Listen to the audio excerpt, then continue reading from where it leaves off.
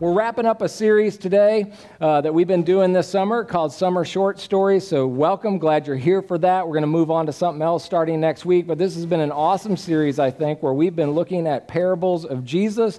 Jesus tells dozens of parables. We've been looking at just 6 or 7 that he told, and how those parables teach us truths about God and what it means to live life in God. So that's what this series has been about. Parables are short stories Jesus told that point beyond the story to something bigger, something greater. I'm so thankful for Jessica. I'm so thankful for Bob, who spoke while I was gone. And man, just being able to share these parables with you has been awesome. I hope this has been a good series for you. I wanted to end it today by talking about something that church people like to talk about, that Christians like to talk about. If you're not a church person, if you're not a Christian, I'm so glad you're here. Maybe you've heard this term, this phrase. Church people love to talk about this. Here it is, spiritual growth. You ever talked about that or heard about that in the church?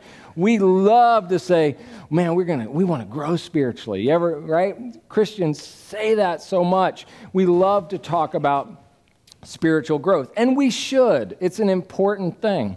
And if you were to become a Christian, if you're not, you should know growing spiritually is something that we're supposed to do. In fact, sometimes people, can I say this? Sometimes people don't become Christians or aren't church people because they look at church people, us, they look at Christians and they go, I don't see any growth. They talk about love and all these things, but I don't really see that. I see judgment and other things instead. So spiritual growth is really important. Jesus talked about spiritual growth all of the time. And so what is spiritual growth? I mean, it's fairly simple. It's growing, maturing in the things of God and the life that he wants us to live. So when we talk about spiritual growth, we're not talking about just knowledge that we get from the Bible. We often say here at Quest, it's not about information only, it's about transformation. So we want to be transformed by what God shows us and teaches us. When we learn about something, we want it to be where we go out and we're the hands and feet of Jesus in the world, in the community around us. So I want to talk about spiritual growth because Jesus talked about spiritual growth. And again, church people, Christians, we love to talk about spiritual growth. So Jesus talks about it in Mark chapter 4 with a parable of a farmer and seeds. And we've actually looked at parables of farmers and seeds during this series. So here's another one. This is not one we've done before. It's another one. Jesus used images that they would have known, and it was an agricultural society. So they would have seen farms. Most people planted things in their yards because that's how they grew food. Right? So they would have understood these images. So Jesus says this. Jesus said, the kingdom of God is like a farmer who scatters seed on the ground night and day. Check this out. While he's asleep or awake, the seed sprouts and grows, but he does not understand how it happens. The earth produces the crop on its own. So Jesus gives the image of a farmer with a small seed who plants it in the ground, and then it becomes the crop. It's just an amazing process. Jesus goes into a little more detail because he wants us to really get what he's saying. And so in the next verse, he says, first a leaf blade pushes through, then the heads of wheat are formed, and finally the grain ripens. So Jesus gives kind of a visual image, and I actually have some images. A seed is placed in the ground, Jesus says, and then a couple of leaves pop through, right? Do you remember who when you look at this, you go, I remember when I was a kid and I brought home the styrofoam cup with the little soil and whatever that white junk is on top of it, right? The fertilizer. And then all of a sudden you just every day waking up to see what? If that leaf blade pops through and then it looks like this and it grows into something more. It's just amazing how that happens. And Jesus says it goes on and it becomes the grain. Grain was very important. Wheat was very important to that culture, made bread and all kinds of other things that they would eat. Very important crop for them. And then it's finally ripened and it's harvested so that it can be consumed, so that it can be eaten, so that it can be used for what it was meant for. So Jesus gives this image, and in here he's talking about what? Growth of a plant, of something, this tiny seed. It's crazy, is it not, that you put a little seed in the ground and ultimately you get whatever that seed is, it becomes what it was meant to be. And what's really interesting about this, what's fascinating, is that Jesus says, do you notice that it just kind of happens? If it's in the ground and the farmer puts it there, what happens? Does the farmer have to toil? Does the farmer have to will it? Does he have to stand over and go, grow, grow, grow? Does he have to do that? Does he have to work to make it grow? Beyond putting it in the ground, beyond letting it have water and just letting the sun get to it, beyond knowing that it's in fertile soil, does he have to do any of that? No. He goes to town, and what happens? It grows. He goes to sleep, and what happens? It grows. Whatever the farmer does, the seed grows. Whatever the farmer doesn't do, the seed grows. It's interesting because I want to highlight this part. Night and day, while he's asleep or awake, the seed sprouts and grows, but he does not understand how it happens. The earth produces the crop on its own. What Jesus is trying to tell us is it doesn't will itself, it doesn't work itself to make it happen. No matter what the farmer does, it grows. Now I want you to start to think about spiritual growth related to that. You guys understand this idea of growth because, well, think about it. When you were a kid, if you wanted to grow taller, could you just go, grow taller, grow, grow, grow? No, it didn't happen, did it? Maybe you tried that, but it didn't happen. I've tried with my hair. Nothing has happened. Grow, grow, grow. It's not going to happen. But what's crazy is that you grew, but not because you willed it or thought about it or something like that. You just grew. Do you remember going to Grandma or Grandpa's house? I went to my grandparents' house sometimes, but they didn't live close. And so when we go to visit, they would always say the same thing. You get that big hug, and like maybe my grandma would take me and give me some chocolate donuts without my mom knowing about it. Don't tell your mom about this. Okay, Grandma.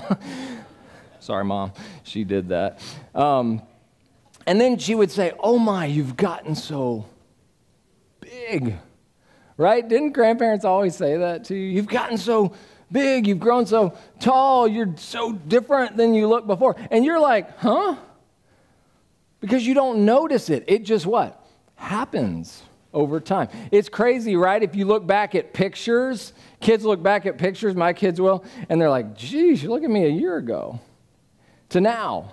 And then what's crazy is you don't really notice it until you look at the pictures. I look at a picture of my daughter, and I'm like, geez, I remember when I brought her home from the hospital, and she was a little bitty baby, and now she's in Belize. How did this happen, right? It just did over time. And that's kind of the same image of the seed. If you put it in the ground and you just let nature take its course, what happens? It grows. What is Jesus saying here about spiritual growth? I want you to, let's dig into this. I mean, is he saying that spiritual growth just kind of naturally happens? Because I think some of you guys are sitting there, and if you're like me, you're like, I don't know if I agree with Jesus. Because in my own life, I would say to you that I'm not as mature as I want to be, though my body has changed and grown or whatever. I have not grown spiritually, just naturally. Just like my body has grown, I just haven't naturally grown spiritually. Have you? I haven't. And so I'm not as mature as I want to be in my faith. I'm not where I want to be. Some of you would even say, I've taken some steps backwards. In fact, I haven't grown, I've not grown. And in fact, I've done more than not grown. I'm worse off than I was yesterday or a year ago. So what's Jesus saying? I mean, he's like, look, if you put seed in the ground, you don't have to will and work at it, it's just going to grow. That's what the kingdom of God is like. That's what spiritual growth is like. Isn't it supposed to just happen? That's a great question. Can I share with you personally that for years and years I didn't get this? Seriously, you all have heard me say, if you come here long enough, that I'm an earner, which means I like to work so that I feel like God approves me. Anybody else in the house approves of me? I don't know why. It's just the way I am. And if I'm not doing good stuff for God, then I just don't feel like he loves me. Many people are that way. It's very hard for me to accept that God just loves me like I am. He does, but it's just hard for this guy to accept that. Maybe you struggle with that as well. So I spend a lot of time, I'm going to grow. I'm going to pray more. I'm going to read more. I've done multiple times. I've done that. I'm reading the Bible this year, and I have completely failed anybody else in the house. Like, the only time I did it was when I had to do it in seminary for a test. Seriously. At the end of seminary, by the way, they told us, hey, you got to read the whole Bible, and there will be a test at the end of it. I was like, you didn't tell us this? Like this huge Bible proficiency thing, which makes sense. Amen. You want a preacher that's, read the Bible? Why would that be important, But I was so worried because I'd taken all these classes, and then, if I don't pass this test, I don't get out, But many of you in your professions have to do that, right? Why not this? So, man, I struggle with it. So I would work really hard. I would try to will it. You hear what I'm saying? I will and work my way to spiritual growth, and it didn't work. I almost feel like it made it worse. Like, I just couldn't get to where I felt defeated. I felt like if I missed a day spending time with God, I would beat myself up. Anybody else do this kind of stuff? Sometimes the church tells you that, So that didn't work. So I've tried the other way as well, which is like, hey, I'm just going to naturally let this happen. Like Jesus talked about. I like this parable. I'm not sure I knew this parable about that, but I'm just going to somehow grow because Jesus says you grow. You're just like a seed planted in the ground, and woohoo, there it goes. And you know what? I don't feel like that works either. So I feel like on one extreme, I will it, I work it, I try, and I'm not growing, not really. In fact, sometimes I'm worse off. And other times, I'm like, I'm not going to do anything, and that doesn't work either. So Jesus, what are you talking about? That you plant a seed in the ground. Remember, this is something bigger. Jesus isn't talking about grain here. He's not talking about a crop. That's not what is interested. It's about you. It's about your life. And he's like, the kingdom of God is like this. It's like a farmer who plants seed in the ground. It bursts out of the ground. It finally is ripened, and it becomes what it's supposed to become. That's a picture of the church. That's a picture of the kingdom. That's a picture of spiritual growth. Well, I think we have to be careful to go to either extreme. And I think we have to understand it's not that there's not work involved. It's just not the kind of work that we tend to do. You can't just go, I want to grow. You can't just take every Bible study in the world and expect to grow. It's not that those things aren't good. In fact, we're going to offer some to you in a few moments. But you got to do something with it. There's something important that has to happen. So as I was thinking about this, and I was thinking about this parable, and what Jesus was trying to say, I realized that there are some things that have to happen if you want spiritual growth to happen, right? So 2 things, I think, specifically need to happen for spiritual growth to happen. If you're sitting here today and you say, I want to grow spiritually, I'd like to be more mature with my faith, I'd like to grow in the things of God, I want to be more like Jesus, I would say to you, 2 things have to happen, and they are exactly the same thing that has to happen to the seed and what the farmer has to do. These things have to happen. This is in the story without being in the story. Jesus didn't say it, but he was alluding to it about what had to happen. So what has to happen? The first thing is, it's going to blow your mind. The seed has to stay planted where it is. Right? The farmer can't plant the seed and go, oh, no, now I'm going to pull the seed out and I'm just going to lay it on the windowsill. It's not going to grow roots. Anybody need to be rooted in the house today? A little more root, a little more strength, a little more foundation. I grew up as a military brat. It was hard to be rooted because we moved from place to place to place, right? We had to establish roots quick, and I learned to do that. I will tell you, it's been amazing to be in a place for 20-something years and feel the rootedness. That's amazing to me. Those of you who live in a place for a long time, it's not going to naturally happen, but if you do the work we're talking about here, where you stay planted where you are, you can grow. So Jesus is saying, look, if you want to grow spiritually, if you want to become what that seed can become, then you've got to stay planted. Can I get real specific with you in 4 areas to stay planted? I'll say them real quick. First of all, stay planted in God's Word. Read Scripture. So often, I listen to we in the church and us as Christians. Do you know most Christians don't read the Bible? Yet, we want to grow spiritually. What if I told you the Bible was God's love letter to you to tell you how much you're loved? Anybody struggle with identity or feeling loved? I do. It tells me, I don't have to earn it. I'm accepted as I am. The Bible is not a rules book. See, a lot of people shy away from the Bible because it's hard to understand. I get that and stuff like that.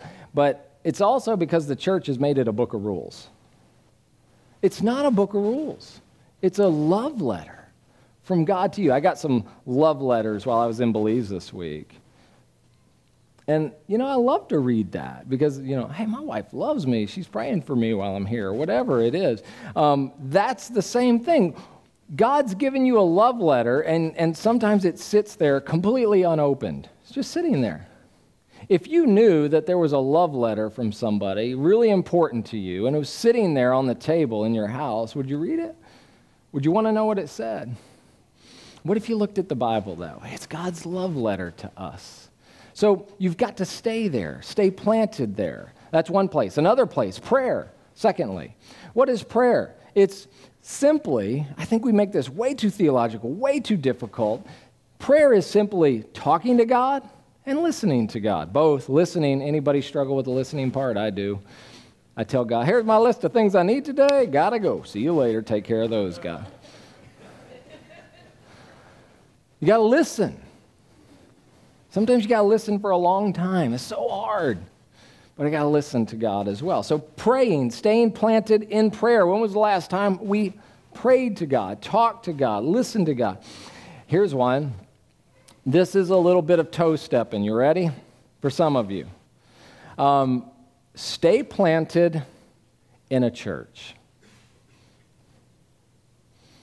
I think one of the biggest reasons some people don't grow is because they cannot ever find a church that fits everything perfect for them. Newsflash, we ain't perfect here. You're not either, so you're going to make any church imperfect. Amen? Can we just all admit that? And we come up with fancy taglines, we're the perfect church for imperfect people and all that, but you know what? It's got to be true. Nobody here is perfect. We're going to mess up. We're going to hurt each other, things like that. But if every time that happens, see, it's a sign of immaturity, actually, that you uproot yourself right when the roots start to grow, because maybe God's trying to teach you something about forgiveness and being hurt. But just maybe enough church shopping. Let's stay planted. If this isn't the church for you, that's fine. Find one. Get planted somewhere. I will tell you that being planted in one church for 14 years, this church for me, has grown me more than I've ever grown in my life because of you and because of God. I have grown more than I've ever grown before. Now, if I were to hop around constantly, that wouldn't happen. So I don't know. I just think maybe that's for somebody here.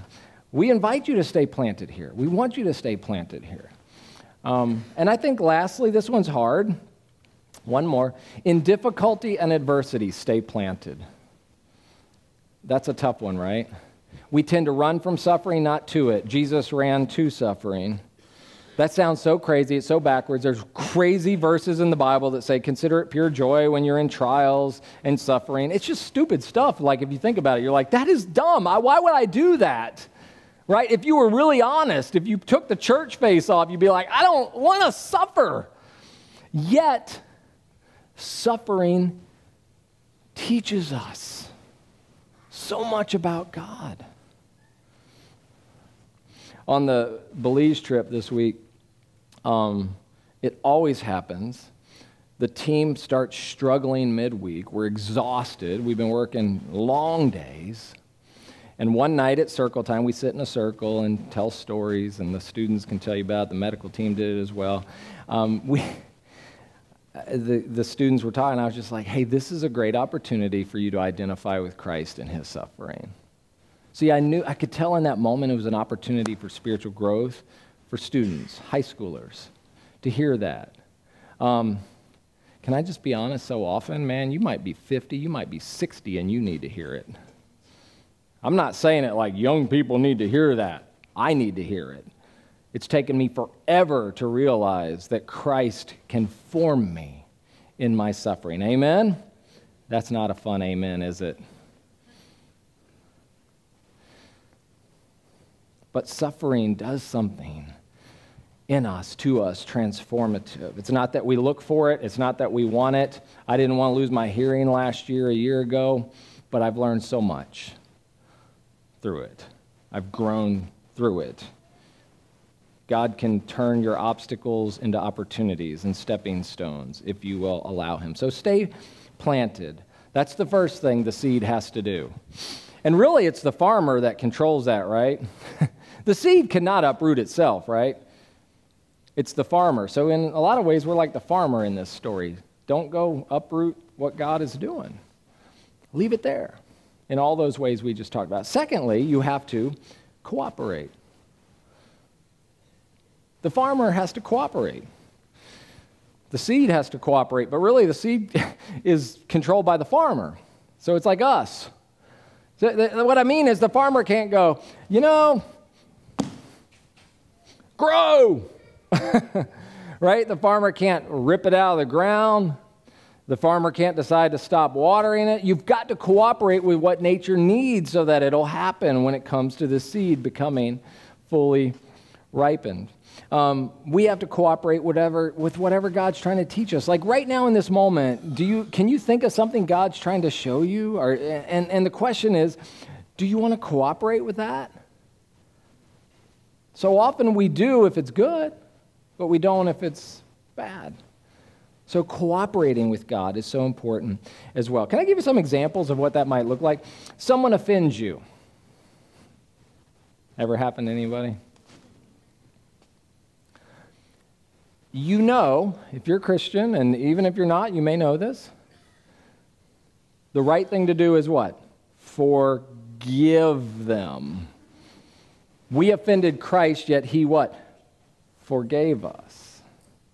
But no, I'm not going to do that for somebody else. And in fact, Christ said, if you can't forgive them, I can't forgive you. What's he saying? He's like, please understand, I'm trying to do something. You got to cooperate with what I'm trying to do. You're a gossiper. I'm a gossiper. I know it's not the right thing to do, yet I continue to gossip. Do you think you're going to grow spiritually? No.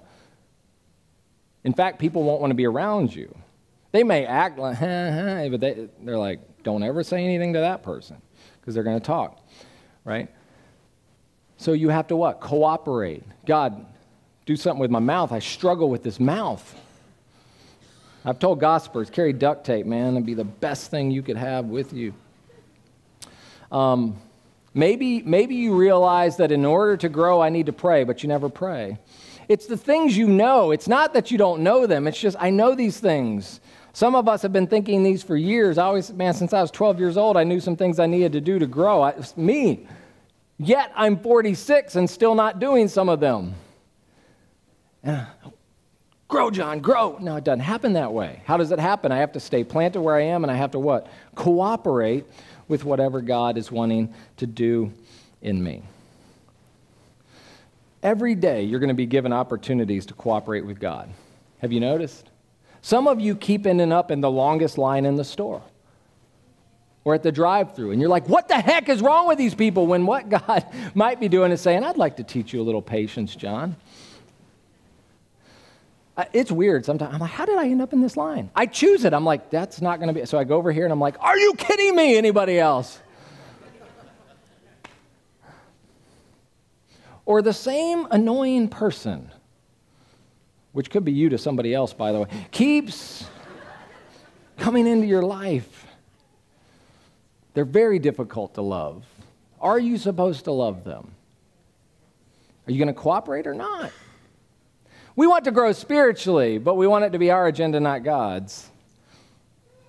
God wants to do these things in us. So, what is the parable about? Simply this. And I think I would summarize it this way. All I have to do to grow in my faith, which is a big statement, all I have to do, right, in my faith is stay planted where God has me and cooperate with whatever God is doing in me. Wherever He's got you, stay there. Especially in those 4 ways I said. God's Word, prayer, staying planted in church community, and then also in adversity and struggle and suffering. And cooperate with whatever He's trying to teach you. One of the things we talked about to the students this week, it was amazing while we were in Belize, is they realized that much of the distraction of life was removed. When you're, like, your phone doesn't even work there. It's one thing we talked about. Boom, we get back and everybody's, including me. All of a sudden, all the distractions come back. And so we talked about the fact that you've got, and so often spiritual growth is about this, you're going to have to minimize the distractions because they come at you constantly. There are so many other things. The farmer has to minimize the distractions so that he can keep the seed planted where it is and cooperate with its growth so that it can produce fruit. This is it. God does the rest. This is really strange. It's not just it grows naturally. Jesus says that, but he's implying that the seed has to stay planted and that the farmer has to cooperate with what he wants the seed to do.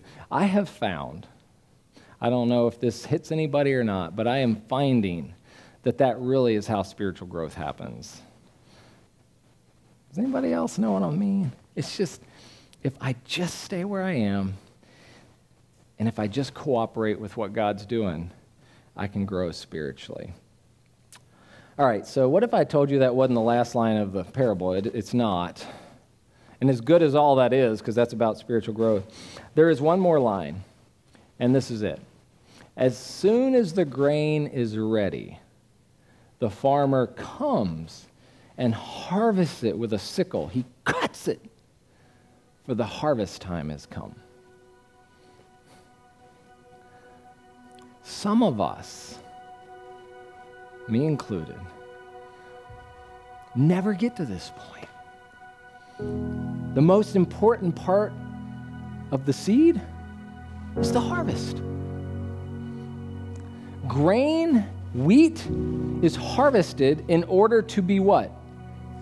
Consumed. Are you ready to be consumed? What are you talking about? That sounds so weird. Are you a cannibal? I mean, what? Jesus said those very words about, he said, this is my body given for you, my flesh. This is my blood being spilled out for you. You must consume me. And they were like, your teachings are too hard. It says many left him at that point. See, Jesus was talking about what it was really about. What he was saying to them was, I haven't come here to be a seed that is not harvested. I've come that God might grow me into the fullness of what I'm supposed to be, and he will cut me and offer me for consumption. The wheat, the grain, becomes the bread of life. Are you willing to be pressed and pushed and molded into the bread of life so that the world can consume you? This is Christianity. We make it way too easy. We actually leave it at the spiritual growth. A knowledgeable Christian is one of the worst things I've ever seen, honestly. Just full of knowledge, making sure everybody is corrected in their theology. Amen. One of the most unloving people I've ever seen. But a mature Christian is one who has the knowledge, the information, but has let the information transform their lives. I would say it this way: we grow to go.